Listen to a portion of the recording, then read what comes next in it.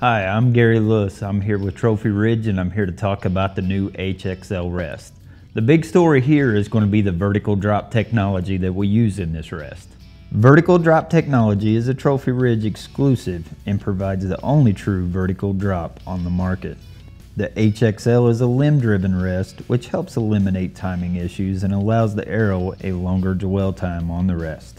It is constructed of solid 6061 aluminum and utilizes the linear bearings to provide smooth and silent operation.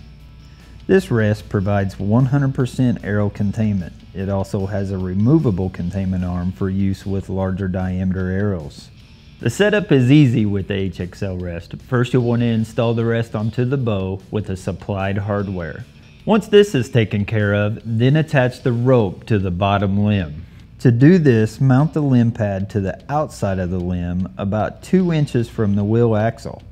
Then you are going to tie the rope around the limb and limb pad using a D-loop knot. Make sure you go around the outside of your limb during this step. The last step is to feed the rope through the rest. Pull the rope through until it is snug. You don't need to tug on it. It just needs to be pulled through enough to be taut. Then cut off your excess rope, leaving about 1 or 2 inches of slack, and then fray the tip and burn it to form a dome.